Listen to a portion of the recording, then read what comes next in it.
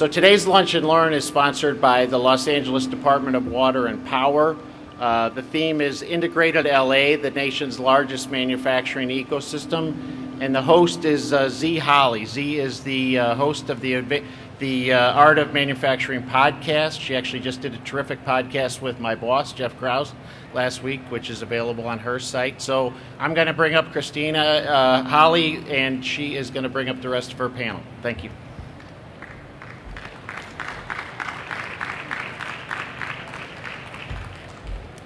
Thank you so much, and welcome everybody here today. I want to ask you a question first. When you think about Los Angeles, what do you think about?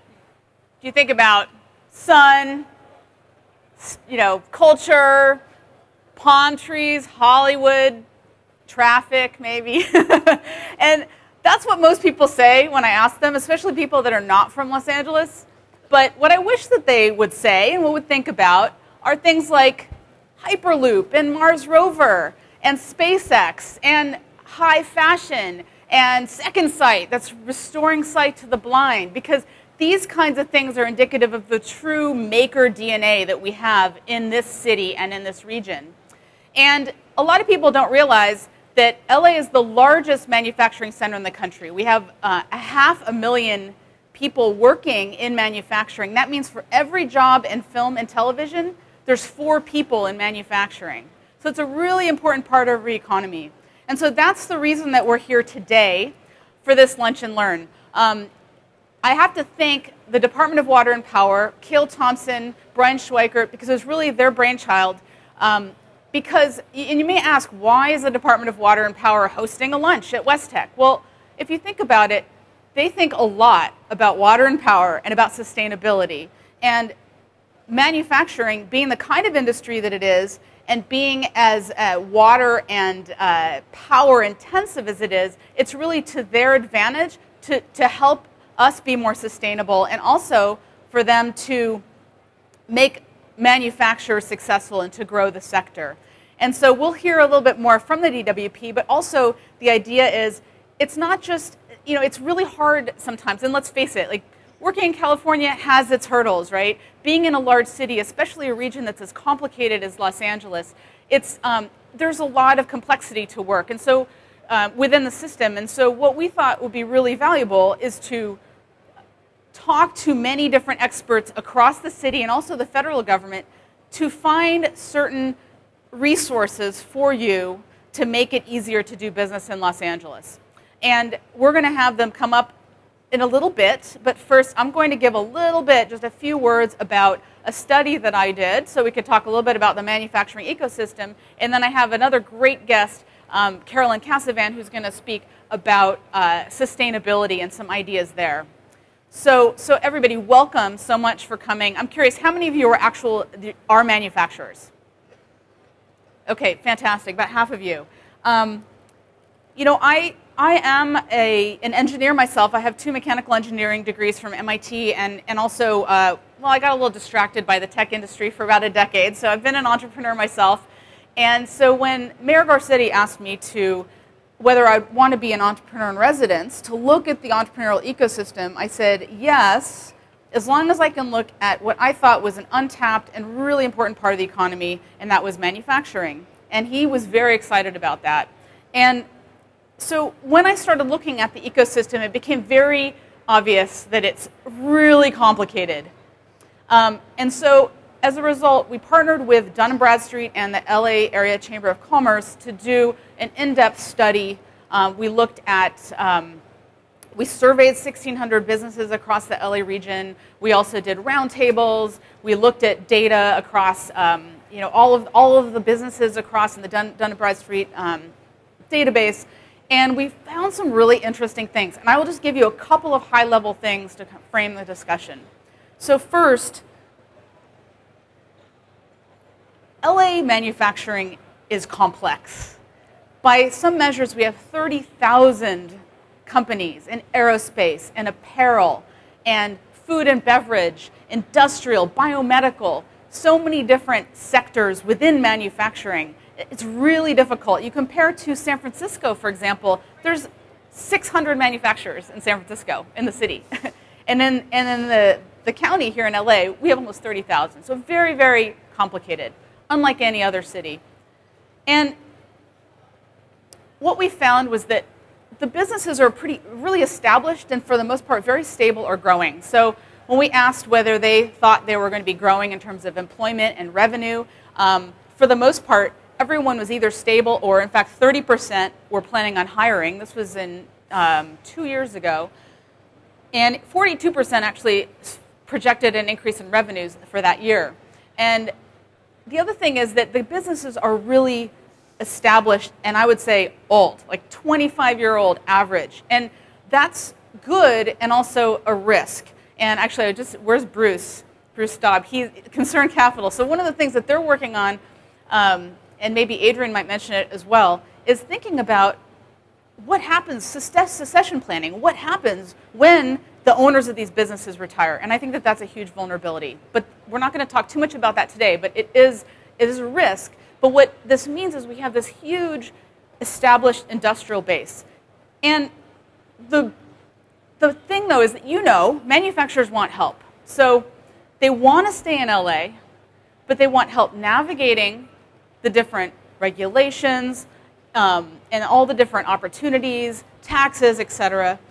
They want to hire skilled workforce, despite the fact that we graduate more engineers than any region, any metro region in the country. A lot of them leave, and they're not always exactly the skills that we need for manufacturing.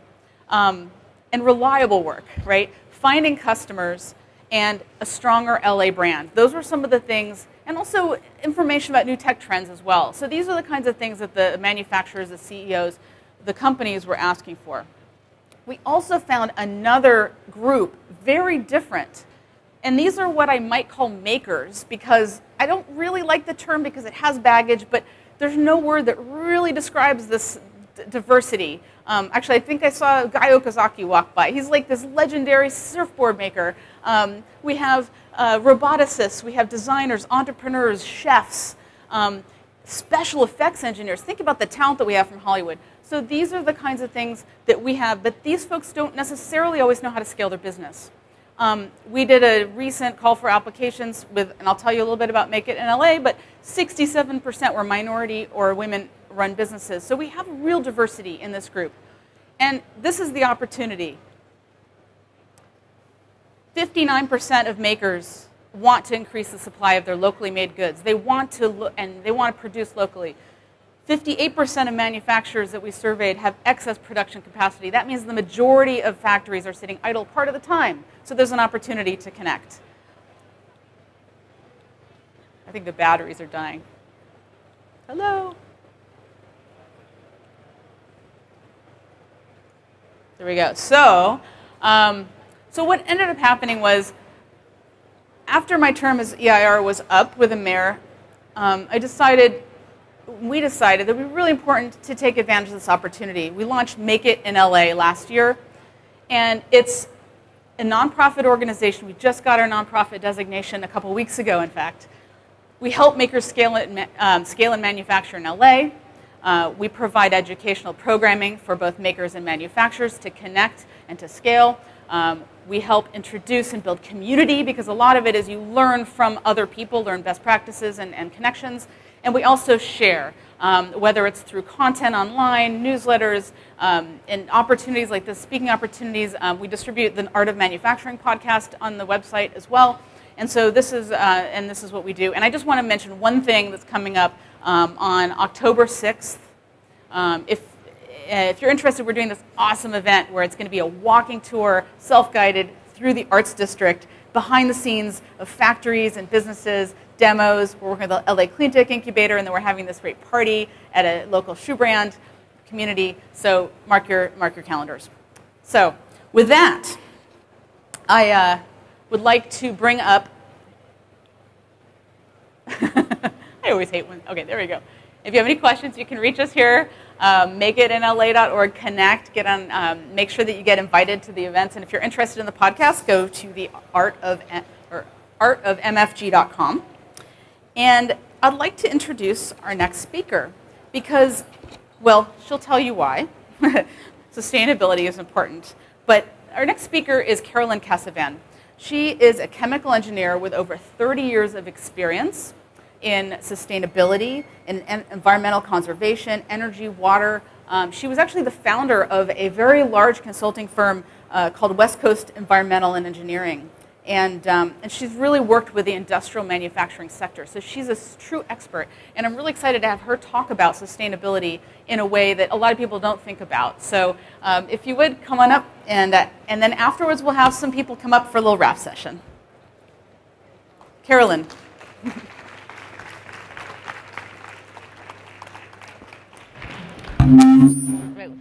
Thank you, Z. Can you hear me? Okay. So I'm going to be talking about sustainable manufacturing. And I'm going to start off with what is sustainability and what is sustainable manufacturing. And I'd like to say the first thing about sustainable manufacturing is it's positive. Instead of thinking of it as a cost, it's something I want you to think of as a production center and as a profit center. It's a systems-based approach. The way I look at it, it's a systems-based approach that focuses on integrated solutions, which result in co-benefits and minimize negative impacts.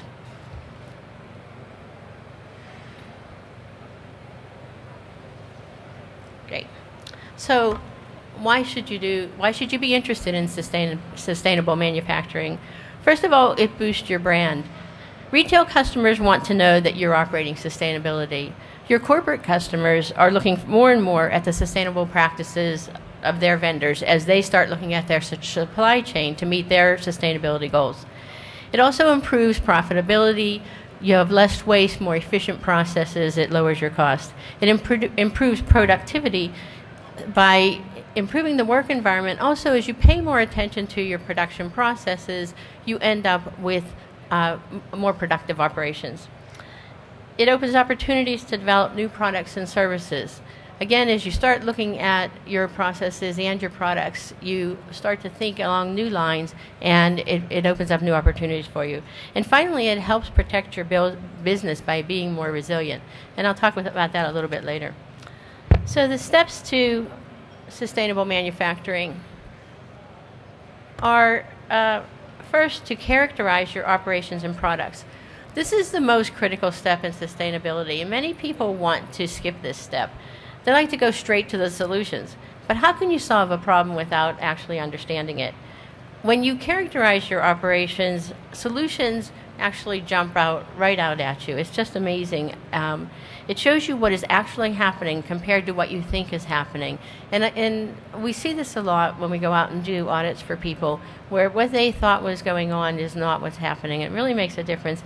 And it helps you focus your efforts on where you will have the most impact.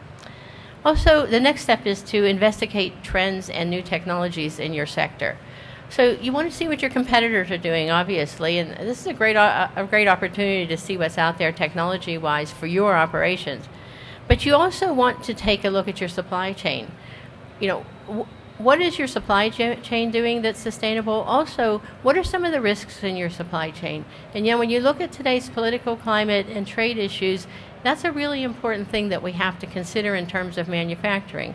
You know, which of your products, which of your raw materials are coming from overseas, and how much of your market is actually overseas. And so we want to make sure you're looking at those things and see what your customers are doing. So customers are changing too, and you may see that there are gaps in what customers need because they want a more sustainable operation. So by being able to provide them with a more sustainable product, you now have a new market. First thing then after that is to identify your immediate opportunities, and as I said, characterizing your operations, you'll get many of these near-term, easy opportunities will pop out from that process. You'll end up with a list, I guarantee it.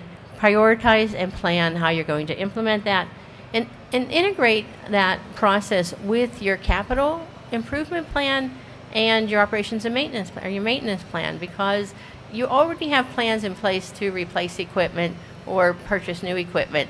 Take a look at what your plans are, where you are going to be spending money next year, and look at ways you can make that more efficient and more sustainable. So that's the place I always recommend that people start before you start looking at new investments.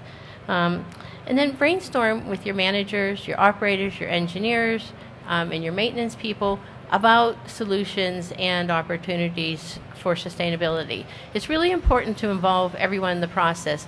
First of all, they have great ideas. They've been thinking about this. They can see a lot of things that we can't see.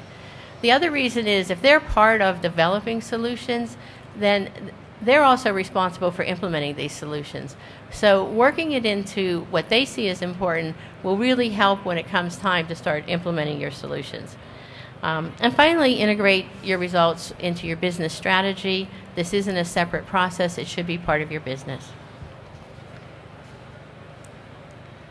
Characterizing operations and resources. This, as I said, is one of the most important parts of your sustainability planning. And the first thing you're going to want to do is conduct energy, water, and waste audits. When you do that, I'd like you to analyze your energy and water use. You're going to analyze it overall, but also analyze it by process or product, and analyze it by type of equipment. That way you can figure out where you're using the most energy and where you want to focus your resources. Also, the solutions may be similar for some of those things. And another thing is I'd like you to analyze your bills, especially your electric bill, and I know LADWP is going to be talking a little bit about ways to reduce your energy costs, but most people don't realize that in a manufacturing operation, part of your cost is how much energy you use, and part of your cost is actually your demand factor. So you want to make sure you're looking at both of those when you're looking at solutions. And then inventory your equipment and your processes by age, capacity, maintenance history. Sometimes when you start looking at how much money you're spending on keeping it operating, you realize you would be much better off replacing it. Second, waste. Waste is a resource. It was a raw material before it became a waste, and it can be a raw material again. And I think if you think of it that way you see more value in your waste than just the cost of disposing of it.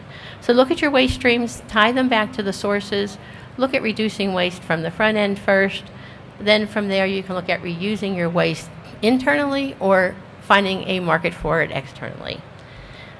Begin tracking your material use and track it along with your production.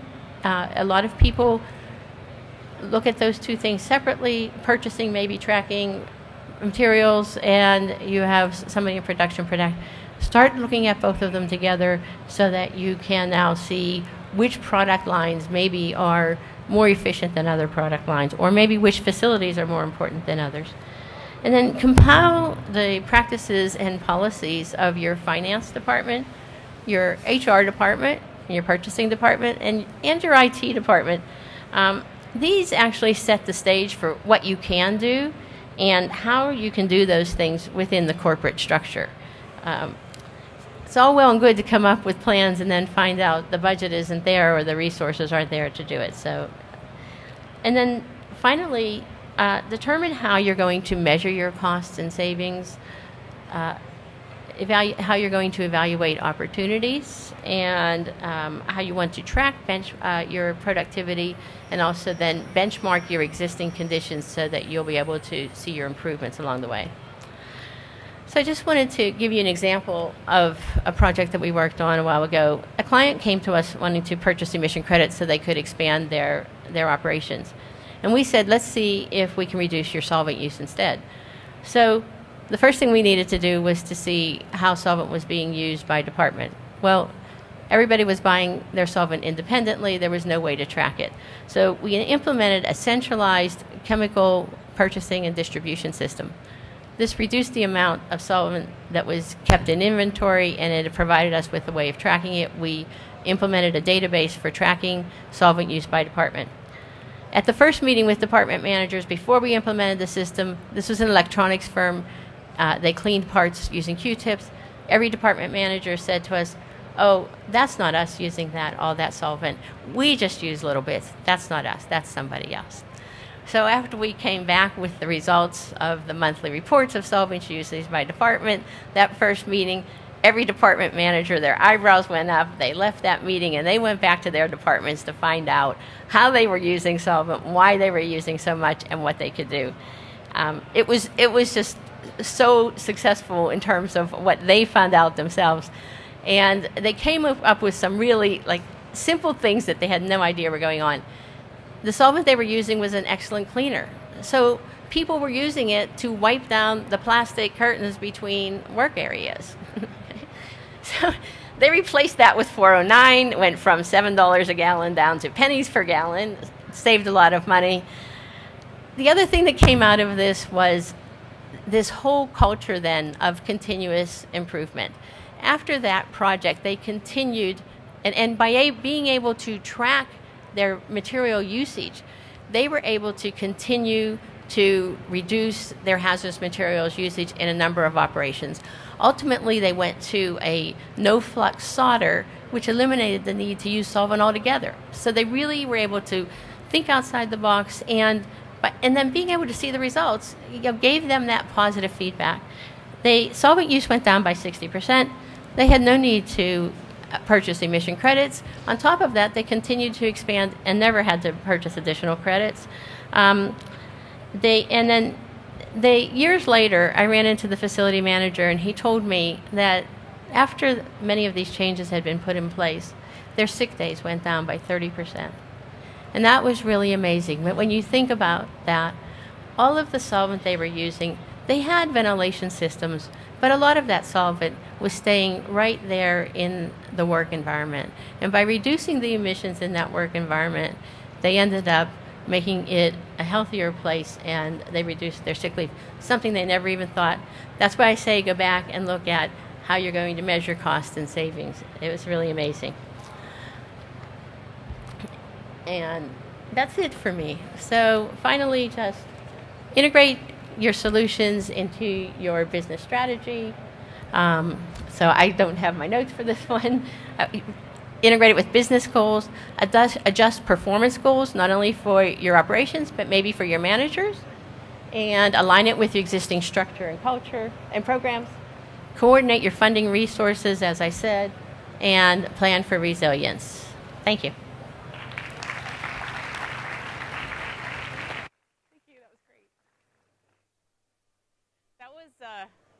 That was such a fantastic platform and sort of a jumping off point for our panel.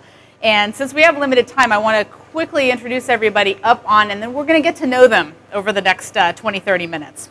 So if we can get Jennifer Kong, who's an environmental engineer with LA Sanitation, Kayle Thompson, Economic Development Programs Manager at DWP, Maychelle Yee, Senior Utility Services Specialist and Supervisor for Custom Performance Program at LADWP, Dale Thompson, Manager of Emerging Technologies and Customer Programs at LADWP, Adrienne Lindgren, who's the Business Development with the LA Mayor's Office, and also Terri Batch with the Department of Commerce.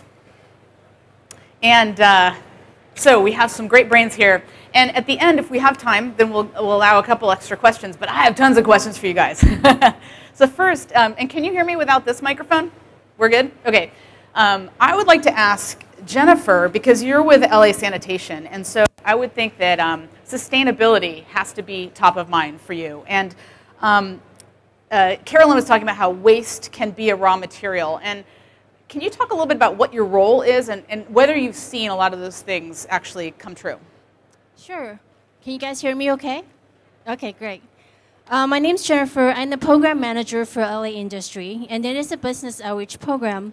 As Caroline mentioned, we are completely doing a cultural change because we are managing a lot of the waste stream, and we wanted to look at how we can better tap into the resources.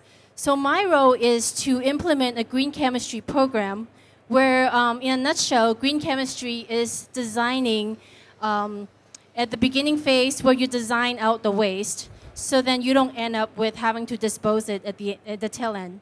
So what would be an example of a client or customer that you worked with? Yeah, in the textile industry, they have the zero hazardous waste substance discharge that they set standards for themselves. So then at the beginning end, every product that went into manufacturing, it's designed to be greener and cleaner, so they don't have to deal with the disposal at the tail end. So what kind of a company was that? Textile. Got it. Textile. It doesn't have to be, but just it's textile company. Yeah, okay. textile and dye houses. Yeah. So how, if I'm a manufacturer, how can you help me? Do you have lots of money? What do we do? We developed a green chemistry manual that's available online, and it's a systematic way for you to kind of assess all your processes, all your waste streams, and you can identify ways that you can reduce your chemical usage, find a safer chemical alternative. So then, in the tail end, you're saving costs, you're reducing workers' exposure, and you'll also eliminate the disposal of hazardous substance. So it sounds like there's two different things that you can help with. So one is about reducing use of products, and that saves money, and then also helping people with compliance, which is something that they have to do and sometimes can be very complicated to do. Yes, that's Got it. And I think you told me once a story about a brewery that was also doing something really interesting. Yeah, the breweries approached us because they have spent grains that they wanted to get rid of, and it is a nutrient-dense product and it's organic. So we're trying to divert organic waste from our landfill, and we're looking for ways that they can beneficially reuse. So we connect them with a manufacturer that's taking the organic waste, such as paper, cardboard.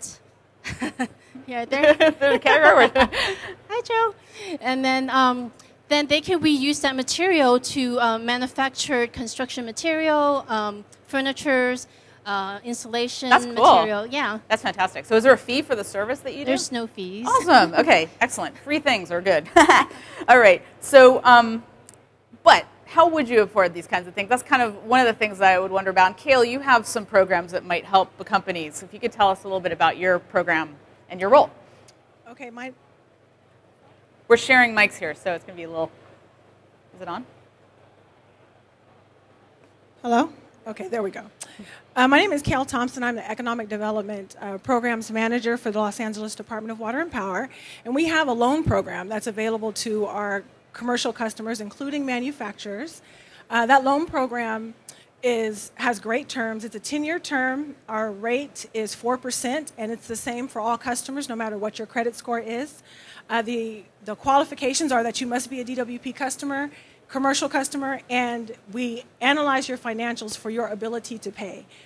For instance, we have one customer who is going to be doing some water service upgrades to the tune of about $140,000. They're right now going through the process, and even though they're a company that has recently declared bankruptcy, they'll still qualify for our program because we also have a rebate program that's going to exceed the $140,000 cost for the project, and so we're going to be using our own money to pay us back, and that customer qualifies because they qualify for these rebates even though they have recently filed bankruptcy. So this customer, can you say what kind of customer they are? Like what? I really can't. Okay, that's fine.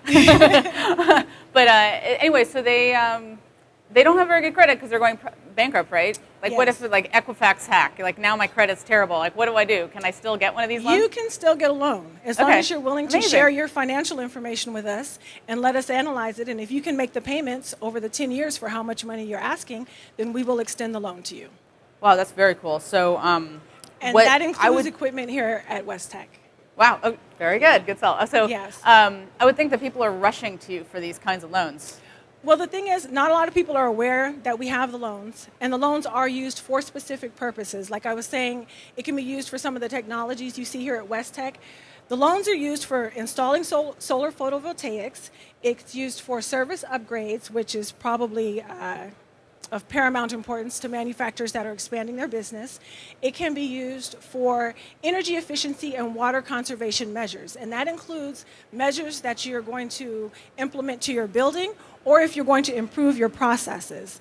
And that would be energy management systems on your processes, if you're replacing compressors, if you find a technology here that's better than what you currently have and it's going to be more energy efficient, we will extend a loan to your company or a company that you know to purchase that equipment. So what is it called so people can find this? This is called the Utility Infrastructure Loan Program. You can find information at ladwp.com/UIL. And you'll probably be talking to me directly if you call the number that's there. And to be clear, like all these resources, they're listed on the sheets in the back. So on your way out, make sure that you grab one of those. So let's talk about some of these energy-saving things. Maychelle, if you can talk about your program. Our programs are an excellent partner to. Can you hear me? No. No. Oh, sorry. Our programs are an excellent partner to Kayle's program. The LADWP offers our customers numerous programs to help them save water and power in their place of business. 3 major programs that we offer our manufacturing and industrial customers are our Water Technical Assistance Program, also known as TAP. So TAP pays rebates for you to save water in your business. So if you save water, we're going to pay you $1.75 for every 1,000 gallons that you save. And these water savings projects can include cooling tower efficiencies, recycling projects, or recirculation. 2 really great projects that I was thinking about that I've been to their location and I saw is we had a bottle manufacturing, beverage manufacturing company, as well as a pharmaceutical company, so they have a lot of cleaning that they have to do. They have to clean the bottles, or they have a lot of sterilization requirements. And so they're using all that water to clean it, but it's not getting that dirty, so they could still use it. So instead of just throwing all that water down the drain, why don't we recirculate that water to our cooling system, and we can have that water for a secondary use before we get rid of it. So that's one excellent way, and they got paid money to do that. So we're going to pay you to do that. Besides that program, we also have a commercial lighting incentive program. So if you have old fluorescent lighting or maybe some metal halide high bays in your warehouse that you're thinking about upgrading to LEDs, we're going to pay you to do that. Our incentives are very generous. It's 8 cents to 24 cents a kilowatt hour saved. It pretty much pays almost for the entire project. So this is an excellent time to take advantage of those incentives and do that project while we can do that for you, as well as our last program, which is my favorite program because that's the program that I oversee. It's our custom performance program, and that pretty much covers everything else besides lighting. So that might be new motors, air compressors, building automation systems, cooling for your building, chillers, pretty much just everything else. Or anything that you can show us that will save energy, we'll take a look at it. We want to see it. Our incentives range anywhere from 8 cents to 30 cents a kilowatt hour saved. Some really good projects that we've had on the manufacturing side, we've had a lot of people with conveyor belts. So if you have a conveyor belt, it's usually on or off, right? And so you don't want that running at full power all the time, so they put variable speed drives on those. So we could slow it down as needed instead of just running at full power. So there are energy savings there. We also have incentives for injection molding machines. So we had one manufacturer, they got a big contract to start producing some more units. And so they wanted to buy a new machine to be able to handle that new production load. And so we wanted them to do that more efficiently. And so we provided them a rebate to buy more efficient equipment. Even though they're using more power, they're doing it more efficiently. So we wanted to give them money and reward them for doing that. So we do have programs for that. So I want to ask Dale, because you two work pretty closely together. Yeah, so you look more at like the actual calculations of the rebates. And I'm wondering, what happens? You're growing. How do you know now all of a sudden my use is going up? I'm not going to get a rebate, or how does that work? Yeah, you do get a rebate because what we look at is the baseline isn't always the baseline of what you had before. In some cases, it'll be the baseline will be the industry standard practice. So if you're in this particular case, the customer was getting ready to get a new injection molder, and in the industry standard now is still hydraulic injection molders, and they decided they wanted to buy an electric, which is more efficient, but it also costs more. Because they could have done it with a hydraulic for a lower price and still done the job, but there wouldn't be any energy savings there. But if they bought an electric, it's around 10% 10% increased cost, but like another 15-20% lower energy use. So on that particular case, we gave them a rebate that was about 40% of the difference between the two technologies. So really, they're only paying an additional, almost like an additional 5% instead of 10% for the cost of the new system. So and then they have the energy savings year after year. Then they got the energy savings year after year. And so it helps us because they were going to buy a new injection molder anyway because they needed to step up their production. So the fact is they're getting an injection molder for a lower price, and also they're saving energy on the long haul. And it saves us because either way, we would have been paying for the hydraulic, which would have been worse. So that's how you know, they increased their energy use, but not as much as they would have. That's pretty cool. So free money. Where do they go for this? It's the LADWP.com under commercial programs, and then under custom performance program. Custom performance. What's the motivation for the DWP to actually pay people to use less of their product? I don't get this. I'm from the private sector. Well, number one, DWP is not really the private sector. It's public sector. It's a public benefit. It's a non-profit, basically. All the profit goes back to either the customers for these programs, or it goes back to the city. So that's one thing. And then the other thing is, we don't want to have to build new power plants. New power plants are multi-billion-dollar operations that take many years, and especially in the current climate, you know, no one wants one in their backyard. They don't want the noise. They don't want, you know, possible emissions or whatever. So it's nearly impossible to locate a new power plant right now. So we're trying to bring everything down so we don't ever have to do that, and cool. So that's the real motivation. Cool. Okay. So the pattern now, I think you're going to guess. Adrienne's next, right? We've been talking a lot about sustainability, reducing, reusing, you know, all that. What are some of the other opportunities for folks to just how's the city making it easier to do business with the city? And tell us a little bit about your role, actually. So thank you, Z. Good to see everyone today. So in the Mayor's Office of Economic Development, I work on economic policy and business development. That ranges everything from technical assistance to our businesses, so getting you in touch with the right person depending on what your needs are, if that's looking for another type of manufacturer or somewhere to source your materials, to working through permitting issues as you're expanding or relocating your facilities inside of the city limits. And then we also work on large-scale initiatives that are more regionally oriented. So I know Z and I have worked on Make It in LA, trying to stimulate more of the branding and awareness and outreach around manufacturing and manufacturing careers in Los Angeles area. We also work on federal partnerships like the Advanced Manufacturing Partnership for Southern California, who I know is here today, and I hosted a session earlier. They'll provide a much broader range of technical assistance services that, you know, look at site development and infrastructure expansion, to capital access and operational enhancements and improvements, to issues like succession planning, like you were talking about earlier. The other one that we're working on is the Department of Energy Smart Manufacturing Innovation Institute.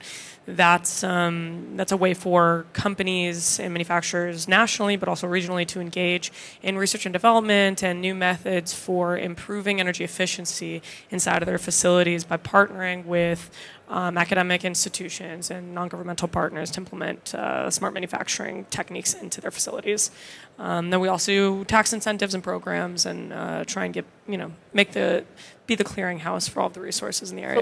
So let's drill into that a little bit. But first, I want to say Adrienne's a good person to know. I just was interviewing this really interesting manufacturer, Divergent 3D. Kevin Zinger is the founder and CEO, and at the end, he's like, I said, "What's the best resource out there?"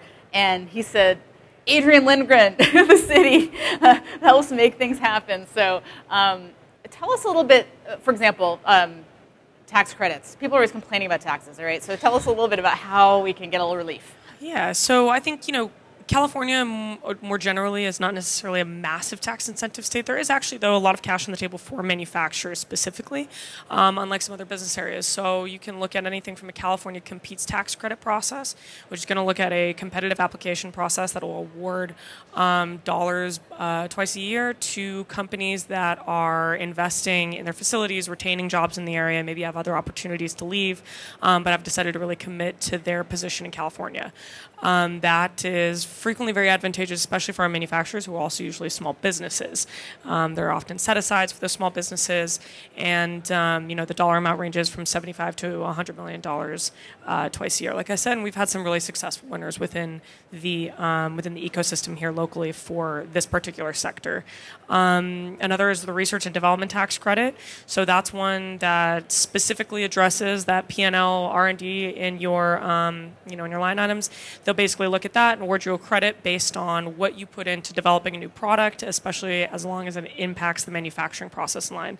Most people, if you developed or innovated on a new product in the last 10 years, you generally do qualify. The other would be our sales use tax exemption. So that's going to look at between 4 and 5%. Basically exemption from the state sales tax, and then there is an additional city incentive that gets laid on top of that. That's, I want to say, about 1.5, 1.6%. That, we recently assisted a company in Chatsworth who was buying $250,000, $300,000 worth of equipment. So it made a big difference at the end of the day to get that 4 or 5% back, and that comes in the form. How do people find out about that? Yeah, so we work closely with the Governor's Office of Business and Economic Development, GoBiz. Some great people on that team, Jesse Torres, Jeff Malin, some of you may have interacted with them previously.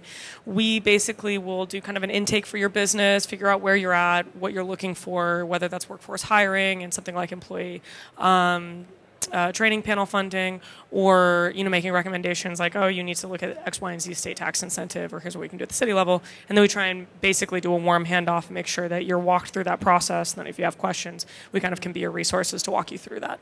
And also, we have a lot of links on our site with makeitinla.org/incentives. So we list that as well, and the paper in the back of the room too. So there's so much.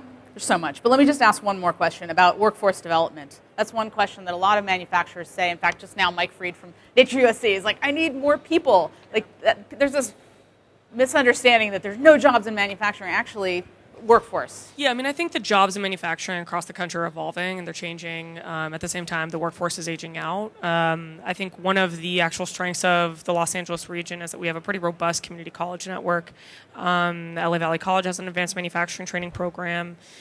You can look, if you're looking for a specialized training, at somewhere like ELAC that's going to provide training in UAV development and piloting. You can access somewhere like an LA Trade Tech, which has some great vocational training depending on what kind of skill level you're looking for.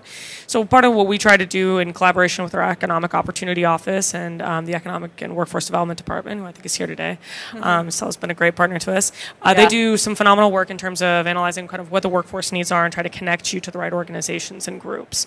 That can either help get you the kind of training that you need, provide feedback into the community college system where you see a need for a particular kind of position that's constantly going unfilled. I think the more that you express that to kind of some of your representatives, we can then fill those needs and make sure that we have the pipelines available.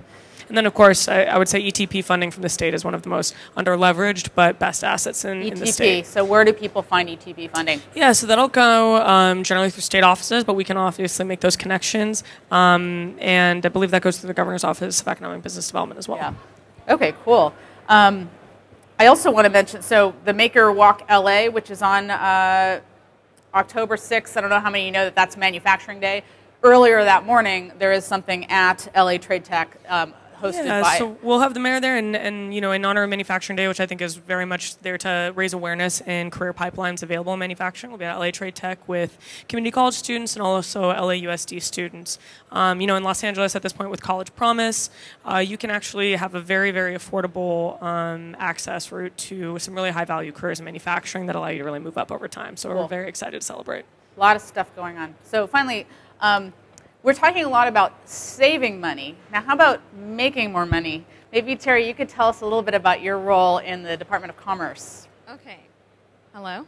Yes. Can you hear me? Okay. Can you guys hear in the back? Yeah, okay. Okay. You can hear me? Okay, great. So my name is Terri Batch. I'm with the U.S. Department of Commerce, and you might be scratching your head wondering why is the Commerce Department here? The Commerce Department is made up of many different bureaus, and part of the one of the bureaus within the Commerce Department is the International Trade Administration, and we promote international trade. We help companies to export.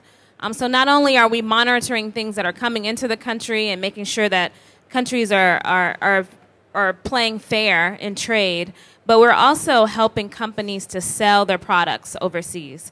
So after you've saved energy and learned how to increase your capacity as a manufacturer, as you're manufacturing more products, you're going to need more people to sell to. And so our job is really to help you to sell. And the reason why I'm here in Los Angeles and not in Washington, D.C. is because we have a network of offices around the U.S. where we work with the local business community.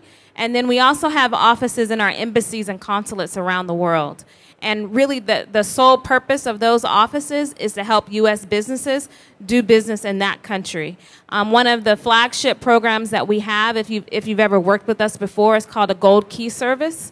And basically that is helping you to find partners, helping you to find distributors or agents or customers in an international market. So I can go on and on about some of the things that we do, but that's, if there's anything that you can remember from the Department of Commerce from today, is that when you're looking to go international and you're looking for customers or you're looking to understand the landscape within a particular market, you can turn to the Department of Commerce for assistance. Awesome. And let's say I'm just getting started. How do I even know how and when to think about trade and exporting? So one of the nice things about being here in Los Angeles is that there is a very robust international trade community. Everyone from the mayor's office to the ports to the community colleges, there are all types of training programs to assist you with developing international trade for your business. The Port of Los Angeles has a really good program called Trade Connect, which is if you're just getting started and you just want to know what the resources are, they do a very good job of giving you the information about who the players are and where do you turn for assistance. And then once you're really ready to develop a strategy for your company, there's a program called Export Tech, and actually my colleague Elizabeth Glenn is here. She runs that program. It's administered by CMTC. And basically, it's a hands-on program with businesses to help you to develop an export strategy. It's 3 days. It's 3 full days that you have to commit. But at the end of the program, you'll have a pretty good understanding of what you need to do for your company to begin exporting, and then you'll also have a plan. So it's not just you sitting and hearing about all the different programs that are available, but you would actually be able to apply that to your business and walk away with an action plan. And I want to give a shout out to CMTC in general, just because they do basically subsidized by the federal government from the NIST consulting for manufacturing businesses. So they do a great job of helping companies not only become more efficient, but also to grow. Yep. And I guess at what point does a company even think about doing this? Well, we talked about this. Really, you should be thinking about international right now. If your sales are just focused on domestic sales, then you're missing a huge opportunity. We like to throw out a statistic at the Department of Commerce that 95% of the world's customers are outside of our borders. So if you are not in any way engaged in international, I would encourage you to get engaged. Look at the things that are happening in your industry. Obviously, with advanced manufacturing, I assume that most of you are in that sector that are here today. There is a lot of opportunity, and we put a lot of effort into assisting U.S. companies that manufacture here, helping you to find opportunities overseas, because really the bottom line is jobs, and as you find more customers overseas, you can hire more people, and we can keep our economy going. So I would say if you're not looking at international yet, to get started, and you can come see me. There's a lot of great resources that are just here locally in Los Angeles that can support you and that can help you through the process. And there's also incentives and help like STEM and Exim Bank and things like that. Yes, too, right? And I would be remiss if I didn't mention my colleague here from Exim Bank. She's sitting over there in the corner. Exim Bank has a lot of great programs. We talked about a lot of loans and things like that today by the utilities. Exim Bank is a agency that what their job is to do is to help you minimize your risk. A lot of companies don't want to do business overseas because it's risky. You don't know who you're selling to sometimes, and you don't know if you're going to get paid. Exim Bank has a wonderful program that will ensure. They have an export credit insurance program that insures your exports, and I believe it's 90%. Is it 90% or 95% of the value of your export? They can cover it for you, 95%. And it's a very low-cost insurance program. So a lot of times even banks won't lend to you unless you have Exim Bank credit insurance. So I would encourage you to see Marianne Hughes is sitting right there in the corner, and she has a lot of information about their programs. They also do financing as well for exports. So if you have large capital equipment and you're selling it overseas and your buyer needs to be financed, they can help facilitate that as well. Cool. And we're talking about smaller businesses are also relevant too. We're talking about everybody. And everybody, right. So it's not just for everybody. And I also just want to give a shout out to Maychelle. I think you have a program for smaller businesses, the commercial direct install. Yeah. Yes, for our smaller businesses who don't have that capital to purchase this new equipment, these are our smaller, less energy intensive. So anybody who has a demand of 200 kilowatts or less per month, you may be eligible for our commercial direct install program that provides free energy and water audits. So we'll go to your place of business, we'll take a look at your water and power use, and we'll make recommendations on where you can save. And depending on what you agree upon, we can even do that installation free of charge. So that's free lighting, free small water fixtures, maybe that might be aerators on your sinks and faucets, all of that free of charge. So if you're a small business, definitely take a look at that. On the big side, Kayle, can you tell us what about really big companies that are looking, maybe they'd want to locate in LA? Anything that you can offer them? So the Department of Water and Power sponsors a website called locatela.org. Locate.la. Locatela.com. I think it's a locate.la. Yeah, it's locatela.org. locatela.org. Right? If it was .org or .com, I should know this. But we have a website called locatela.org, and it is a site that is GIS powered, and it has heat maps, layers of heat maps with different information that you would want to know if you're going to relocate to Los Angeles. It has weekly updates of real estate listings for commercial and industrial properties. And you can also look to see what the workforce demographic is for the area or the site that you choose.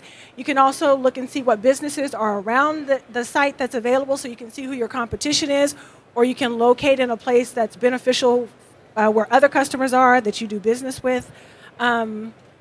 And then the business promotion. Yeah, and then once you find a site on Locate LA and you move into the city of Los Angeles, if you are a company that reaches 100 kilowatt demand or greater on a monthly basis, then you're automatically qualified for an energy and water discount from Department of Water and Power. And that's just for being a customer, just for being a new customer. As of October 16th, 2016, if you have a new commercial account with us, we'll give you an energy discount for the next 3 years. Just for being here. That's pretty cool. All right. Well, we don't have time for questions now. However, you're all going to be around, right? The DWP booth is just down this way, across from the massage chairs, by the way. I'm going to spend some time there. So if you have any questions, will you all be available for the next half hour to an hour? So please talk to these folks. There's so much to say, so much to talk about. Also, next, I think we have Titan Gilroy is speaking, so you might want to stick around for that. I know I'm going to be... Yes. Yes, sure. Quick. So I was sent here, some of my colleagues, I just need to mention, next week we're having a conference. One of the things that Commerce does is we put conferences on domestically here in the U.S. to connect you with our offices overseas. So if any of you guys want to get a plane ticket to Cleveland next week, we have an advanced manufacturing conference there. It's called Discover Global Markets, and it's for Europe. So if you're looking at doing business in Europe, we have our colleagues that are coming here from Europe to counsel you and to introduce you to the opportunities that are there. And I believe there's a couple of other markets featured, like Mexico and Canada might be there as well. So you don't necessarily have to get on a plane all the time to go find your international customers. We try to bring them to you. So if anybody is interested in that conference, let me know, and I can give you information about it, and you can get signed up right away. Did anyone learn something that they might use? Yeah? Okay, cool. I'm glad. Thank you so much for your time. Wait. Yeah, I just want to give one more shout out to our booth. 2822 stopped by. Yeah. So unlike a lot of these booths, we're giving out free money so that you can buy this equipment. So come and see us. 2822. So thank you so much for coming. Remember, manufacturing is sexy. Thank you.